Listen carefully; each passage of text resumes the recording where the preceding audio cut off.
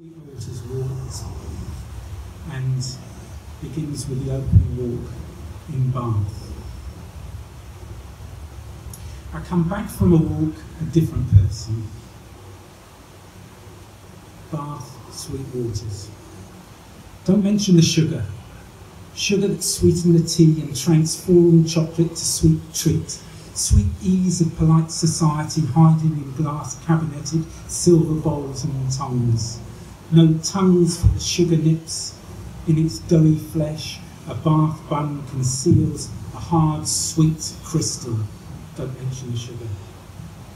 First thing, in the high-ceilinged morning cool gallery, we talk in hushed tones. We drift towards Gainsborough's portrait of slave owners, one of the largest canvas he was paid to paint.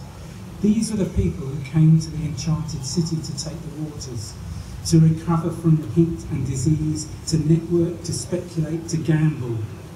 The biomes in their finery, behold my land, observe my wife. Here is my shy and wriggling child, strangely wreathed in dark lace. Here a family with its feet deep in the blood and flesh of the slave work plantation economy Gainsborough painted them. Pulteney financed his great housing estate for them, speculating with profits won from stolen land and stolen lives. The enchanted city flourished on their wealth and patronage. Now here they are in the pleasure palace at the end of the avenue. Don't mention the sugar. Don't mention the sugar.